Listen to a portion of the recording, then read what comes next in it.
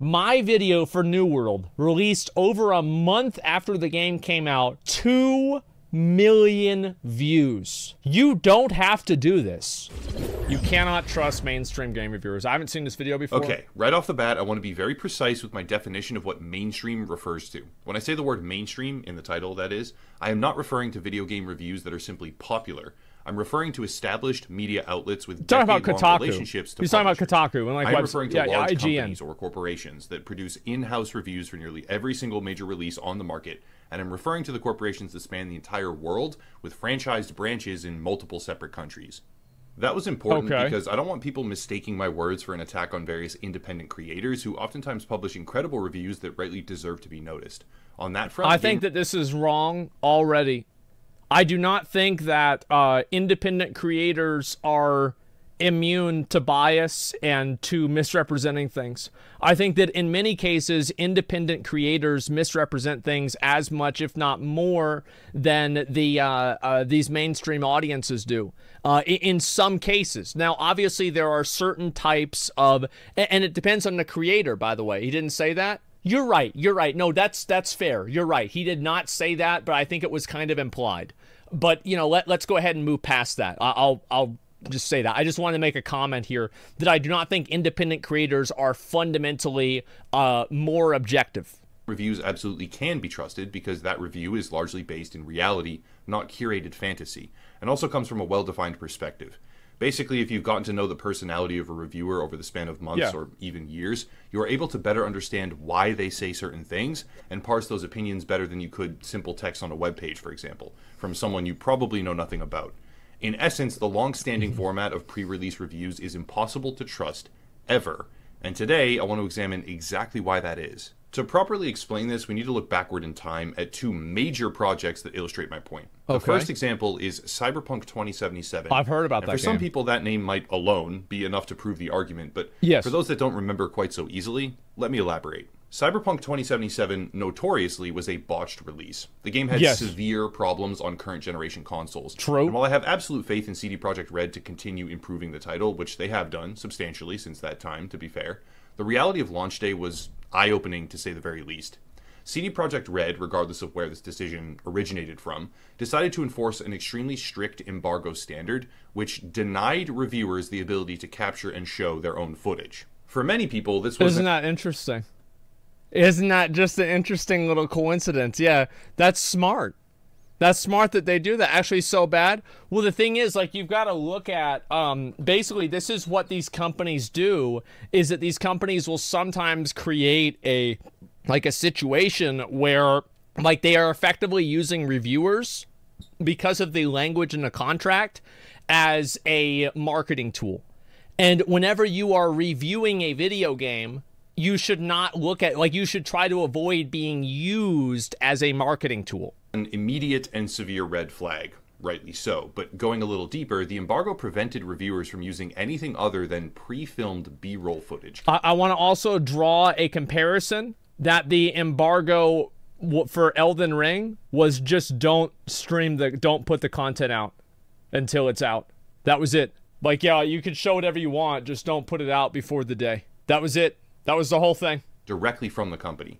This created a very interesting and painfully obvious phenomenon where mainstream reviews were simply a visual extension of the company's marketing material. Like, for example, like, I don't want to go back and forth and, like, pause this, but, like, whenever I got the early copy of Elden Ring, I didn't even sign an NDA. As far as I know, I didn't sign any NDA or anything. Like, they said, just don't show people the content. And they also, like, I just talked to them, and they're like, yeah, just don't show people the cinematics and stuff because, like, you know, we want people to see that on launch. I'm like, yeah, it makes sense. All right, cool. I'll do that. And like, it was fine. The way I do, like, this is so important, right? Is it, like, whenever you do business with people, and this especially matters whenever you're doing business with people that is not protected under the law, is that the second that anything goes, the second that anything in any degree seems off or seems abnormal, it seems unnecessary, it seems untrue or something like that. Did you get paid? I did not get paid to play Elden Ring. Anything like that, back the fuck out. Like, the second that there is even a discrepancy, it's like if you say $50 and they say $30, it's like, okay, I'm done. Nope. Nope. I said 50, you know I said 50. No games. No games. And like, literally the second that anybody plays games to any degree. Got paid through Twitch bounties? No. I did not get paid. I have made $0 commercially through Elden Ring. The only money I made, like, you could say Lost Ark, I made money because they had Twitch drops, and Twitch drops increase your viewership. But, like, other than that, Lost Ark didn't pay me. Elden Ring didn't pay me. Yeah, that's what it was. I know, it sounds crazy, but I like the game. Non-disparagement clauses. There were, yeah, but that usually doesn't happen. Didn't you accidentally show opening cinematic? They didn't tell me not to. They showed me, they said specific things not to show. And I didn't show those things. I didn't think the opening cinematic was embargo because I explicitly asked. There was I paid text Lost Ark. or voiceover, Yeah, whatever it was, that in a few instances contradicted the perfectly polished outward appearance of the gameplay, but the motivation here was uncharacteristically transparent. The premise was simple. Control as much of the review process as humanly possible, and control exactly what will be shown, because the actual state of the game, had reviewers captured their own gameplay sessions, would have been far worse. This led to a pretty bizarre launch window where many people who purchased the game on console were completely baffled at its condition. What they were playing was not what had been seen, and since CD Projekt Red had not even allowed current generation console copies to be reviewed because they were so broken, no one had any idea how bad it was about to get. This would later become a rather unique moment in game history, right? Yeah, it's they misrepresenting tried to control the narrative too much. They even got sued for this. I think there was a whole shareholder thing. The game was pulled from the PlayStation Store as well. That's probably the most notable thing that happened. And a refund catastrophe swept through half of the player base. But the focal point for today is how CD Projekt Red deliberately obfuscated and controlled the review process in a very restrictive way. Yeah. That's example number 1. For example number 2, we can look much more recently at Battlefield 2042. I heard that Battlefield 2042 was bad. Is that true? So would it be accurate to call it Battlefield 2042? Is that good? was that worth me pausing the game for, pausing the whole video for? Battlefield 2042 pre-release was praised. Honestly, it was, but what people didn't know was that the game would become yet another example of botched quality with an unfinished product. There are more problems than I am qualified to even cover here, just keep that in mind. Squad functions, map issues, basic features, all of it. And yet, on the game's homepage, EA was advertising, for weeks I might add, that the game had received a 90 out of 100 from COG Connected. Who the fuck is COG Connected? That sounds like a zone in Nomergon. What the fuck does that even mean? Number 1, who gives a shit? Number 2, here's what I would do. Is like if a game gets really highly reviewed, this sounds crazy to me, but like I'm a crazy person, maybe. I am. Is if a game gets really highly reviewed, I actually assume it's bad. Like I actually assume it's bad. I'm like, oh, it probably sucks. Like in most cases, yeah, I assume it's bad or something like that. Yeah. And it's like Lost Ark did. Lost Ark, I don't know what Lost Ark got rated by, like these companies, right? Conditioned, yeah. It's just I'm very distrustful of any media. I think everybody's lying. A 4 out of 5 from Tech Radar, a 5 out of 5 from EGM, and a 4.5 out of 5 from Digital Trends. Wow. Also listed was a spattering of quotes, including one from IGN as well as PC Gamer. Funnily enough, if you look at the actual context here behind the PC Gamer quote, it's a terrible game, but it's one of my favorites. Yeah, something like that. It's incredibly bad. The quote reads, "One of my favorite games in the series," on EA's website, right? Yeah. To advertise the game. But in the actual review, it says, quote, "When everything works, Battlefield 2042 is easily one of my favorite games in the series. But it's..." Bro, that's honestly, like, I swear to God. Oh my God. Like, did they have a guy from CNN write the website? Like, that is shameless, bro. Like, oh my God. You know what that reminds me of? It reminds me of whenever Rich fucking spliced together all those clips of Shroud. And, like, it was crazy how many he needed to have just to have Shroud say Rich is good at video games, right? It took, like, 15. It was a lot. And so, yeah, this is some fucking... This is some fake news. Oh, it gets better? Oh, of course it wasn't edited. What the fuck, Rich? Yeah, oh, true, dude, true. Rare to make it through a match without feeling like something has rattled loose from deep inside the game engine, and no amount of Portal-inducing nostalgia can mask the feeling that this game feels rushed out the door. And they took, it's one of my, is when it, oh my God. How is it, how can you do that? That's so, oh wow. Like, how is this not, like, to some degree, like, against the law or something? Like, it's just, it's like, how is this legal? Yeah, this is like false advertising. What the fuck? Like, companies always do this? Yeah.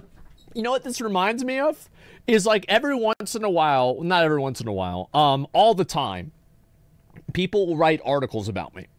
And I read these articles, and it's like, Asmongold, fucking, you know what? Let's find some right now. Let's find some, and let's go ahead. Asmongold, past week. So let's look at some of the news stories written about me. And you'll look at some of the titles for these things, and they're just so insane. WoW devs must take look at this. Look at these must take time on the next expansion or risk final franchise flop. Yeah, we've been saying that for 10 years. Like, what do you mean? What's some more of these? Switch Streamer says loot boxes should be illegal. Okay, that's actually pretty fair. Like, every single time Asmongold says, oh, this is some fucking, oh my God, look at this one. Says New World will get better with future updates. What's New Worlds in quotes? Oh, it's actually not quotes, but still. Yeah, and like these articles get written about me, and it's like some of them I didn't really say this exactly, or there's like there's a little bit of editorializing. Let's just say that. A little bit of editorializing. That's a very distinctive difference. And it highlights exactly why mainstream reviews fundamentally cannot be trusted. Those actually aren't really even good when examples. Some of them Those are right. actually pretty fair. After working in this industry for roughly 6 years myself and making connections at numerous different publications, dev studios, publishers, all of it, here is my understanding of how all of this works. Gaming news media is very obviously a for-profit industry. Nobody's going to dispute that. True. Also, I'm not even saying it's a bad thing. It's just, it's reality. That's true. Profit comes from advertisers, and advertisers pay based on clicks. Yes. Writing things that bring in page views and thus potentially clicks is the foundation of a successful business in the space. And thus, having content that can capture those views reliably is critical. There's a and that's why you have all these videos that get made that are fucking stupid. And like these articles written, it's like 10 things that white people are bad at. You know, and you have an article written by some person, and it's like everybody clicks on this article because it's like, oh my God, this is just it's gonna piss everybody off. Right? And they're like, no, really, you see these kind of rage bait, yeah. And like they just make money off of the ad. It's to get attention, yeah. Sort of long-standing myth out there that mainstream reviewers, particularly sites like IGN or Kotaku, whatever it is, outlets in general that cover video games, get paid for higher scores. This myth is predicated on the bro, like, why are they just standing there? General that cover video like this, like an execution? Like, look at them, they're standing. Get paid. You just wait for him to hit them. For higher scores. This myth is predicated on the idea that actual money is changing hands, which is quite honestly a little bit absurd. The reality is much more indirect, but if you really drill down to the core issue, yes, they are being paid a lot of money to stay on the publisher's good side. Yes. If that means giving the game a higher score, well, it's happened before and it will happen again. Yeah. Here's how it works. Unnamed publisher has a big new game coming out, which is probably going to sell millions of copies and have millions of players. Yes. Unnamed media company knows this and wants to make money on that game. Well, they also want to they want to have access. Like a lot of this is for access. Like you see this, in my opinion, I think this happens with WoW streamers. Is like I think WoW streamers are sometimes like too apologetic for Blizzard because they don't want to lose connections that they have at the company. Like that's kind of like it's like access. Yeah, there you go. It's access media because like they don't want to rock the boat. They're not trying to do anything different because they want to keep the gravy train rolling. They want their gravy. That called out, bro. There it is. It is what it is. I'll be right back. I take this. If somebody thinks I moved into a mansion and it's a green screen, honestly, dude, if I ever move somewhere else, I would probably just stream in a big open room. Like I just stream in the living room. Like I thought about moving my setup downstairs and just streaming in the living room now, but I was like, I mean, I've always streamed up here. I'm gonna just keep doing that. Let's go. Did you wash your hands? Oh no, I didn't. I didn't wash my hands. I got a clean dick, so I don't have to. The only way they can guarantee that they will make a lot of money is if they get their review out before the game is even for sale, thus maximizing traffic because of exclusivity. This requires the same fucking shit happens with WoW videos. It happens all the time. Is that content creators would upload shit so early, even though it was wrong, because they cared more about getting their review out there and having it, like, everybody see the review rather than actually making good content. Like, how many times have you seen, like, guides for videos and they're super fucking incomplete? And I will tell you something, it is a bad strategy, because I want to show you why. Look at this. My video for New World, released over a month after the game came out, 2 million views. You don't have to do this. You don't have to do this shit. Like, you can still make good content, and this review was right. You're an exception? Yeah, you don't want to know why it's an exception? Because it was good. It was a good fucking video. You already have an established audience? Oh, what, and Kotaku doesn't? What are you saying? Them to be in good standing with the publisher. Problem number 1. But it gets worse. Yeah. Pre-release reviews, unless the reviewer is given a full copy of the game with a lengthy period of time before it comes out, and the game doesn't change in that window, but that's a whole separate thing, are often based on a curated vertical slice of content, which the publisher controls with absolute precision. This is exactly what happened with Diablo 3, is that everybody thought Diablo 3 was going to be amazing because they played Act 1. Act 1 in Diablo 3 was amazing. It was extremely well balanced and everything about it was generally good. The problems happened whenever you went into the fucking desert and you got hit by the invisible fucking wasps. Because as soon as you got out of that content, then you got the bad content. Because you're right, yeah, they're going to show you the content that looks good. And that makes sense. Yeah, absolutely. Cyberpunk 2077, for example, just didn't ship the console copies of the game that were the most broken. Presto Changeo, a game that would have had horrible feedback from a large chunk of players all over the different forums, becomes a game that sells perfectly fine at launch because they don't even know it's broken. For other games, and I think in that regard, it's probably not the it's not the reviewer's fault. Because there is a certain degree where, like, the publisher is intentionally misinterpreting or misrepresenting what the game is. Like, I'm not going to completely shit on reviewers, because you can say you cannot trust mainstream game reviews. That might be true, but that's sometimes not even because of the person doing the review. It's because this person got a false pretense of the game because that's what was given to them. But that's why you can't trust them. Yeah, I think we're talking about fault versus responsibility. You know, misrepresenting versus lying. Well, I think like doing it intentionally is very important in my mind. To intentionally skimp out on things and to intentionally misrepresent things, I think is totally different than to be given a different perspective and to be misled. That is totally different in my mind. Even run a completely separate build or have a tiny little slice of time where they can play. Setting aside the fact that server traffic in a multiplayer game is one of the most unpredictable and chaotic things, period. True. These review events and review copies are fundamentally made so that the game looks and runs as good as possible. Absolutely. They have a smaller player size, plenty of resources, and the entire thing is built so that the game will get high scores. At a glance, Cyberpunk 2077 might have had some problems, but it was probably safe to purchase at launch, right? For console players, wrong. A great many of them were looking at mainstream reviews and treating that as an indication of the experience they might have, when in reality... Which is not their fault. They should do that. Like, the players are not at fault here. I think this is a completely reasonable expectation to have. Mainstream reviews are typically done on expensive, high-powered machines, with special builds of the game, and a lower concurrent player count especially. Worse yet, they might have even been done on a custom build that is being run by the developers in real time. I once participated in a remote gameplay session just like that for a few hours on an unreleased game, and it ran so much better than the actual launch day version. I was baffled, but that is because the entire pre-launch format is geared towards deception. I wouldn't go so far as to say that Battlefield 2042 was perfect for the reviewers or even deserving of a 5 out of 5 or a 90 out of 100, but I would be willing to guess that it didn't have nearly as many problems for them. No, it This was means probably that the review like they produced isn't accurate. the majority of them probably just played the game. Like most reviewers, you've got to remember that like a lot of these people reviewing games review a game like they probably review more than one game a week. So whenever they're actually reviewing these games, they're not giving it a really solid look through. These are casuals. It's the same thing I said with New World, right?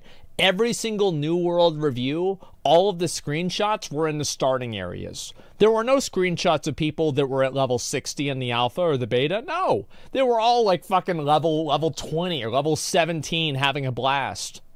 So does YouTubers? Yeah, absolutely. You're right about that.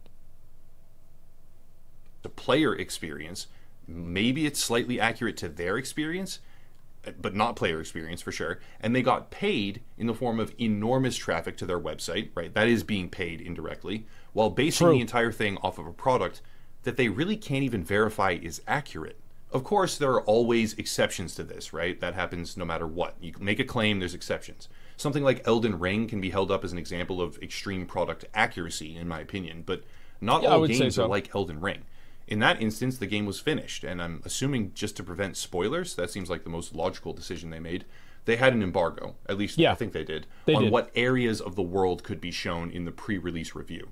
This was not an embargo to change the reception of the game itself, because that wasn't necessary. It was fully completed and was fine. However, when there is an embargo on what can be shown, or what versions are being played, or how long the reviewer was even allowed to play them, you immediately cannot trust anything they say. I'm not saying this because you can't trust the person themselves who writes or creates the review, though at times perhaps that's also true. I'm saying this because the publisher's marketing department is part of the equation, and everything you see may well have been curated, sculpted, and modified to present the best outward appearance possible. Which is not necessarily the fault of the reviewer, because they don't have a frame of reference to judge whether something is accurate or not to the experience that you're going to have on launch. I think that's to a certain degree on the publisher. In my opinion, what would I do is that I would, if you're worried about buying a game and you're unsure if it's going to be good or not, do not buy it on release. Like, the way that I check if a game is good is I watch videos and streams of the game, I see the gameplay, and if the gameplay is good, I play the game. Like, do not ever go and, you know, read a review on some popular website that says a game is good, buy it on day one. They literally just said that. I mean, I don't know if he really said that or not, but, like, that's what I was thinking. If the reviewer then gushes over that appearance with praise and compliments, but the game ultimately launches in a much worse condition, it's because the entire process, at the most basic level, is untrustworthy. The best example of this really is Battlefield 2042, most recently. Multiplayer game with severe issues, but reviewers give it, by and large, pretty excellent scores. When it finally launches, players are completely blindsided because they are playing something that has not been crafted specifically to impress a few people. The menu's so fucked up. I think also another factor is, like, for example, like lag. For example, like New World was really, really bad because it had a lot of, like, there's a lot of, like, queues. Like, Lost Ark had the same issue, is that there were a lot of queues in the game. You couldn't log in and play the game. That's not something that a reviewer is even going to encounter. But if you're, oh, it's part of the game? Okay, I thought it was a bug. But yeah, and I absolutely think that if, like, you have to wait in a queue to play a video game for more than an hour, that absolutely is a tangible reason why the game is worse. Like, I don't care, like, oh, I didn't know, don't care. If you have to spend over an hour waiting to play this game just because of a queue system, that is something that makes the game worse. Just like Classic. That was a stupid decision for them, and they should have made more servers or more layers. And they didn't do it because they wanted to maintain the way the game was supposed to be. Absolutely. Endwalker queue? Yes, the Endwalker queue was also abysmal. It was really bad. And EA even cherry picks the least authentic quotes imaginable and plasters them across its unbelievable website, perpetuating the false impressions that they helped create in the first place to sell more copies. We live in a sort of awkward time right now because antiquated systems of exclusivity and access still persist, but the internet has opened all the doors wide for anyone to participate and add to the conversation. Larger publications cling to their early access desperately because it guarantees a certain amount of revenue, and publishers allow them to maintain it because they can harvest additional sales, maybe, sometimes. And it's easier to have a formal relationship with something like a company versus an individual, because individuals are more harder to predict, they're more volatile, and, you know, things can happen. They're in a lot of different ways. So I think that's why they do it, and it's also like it's a long-standing relationship.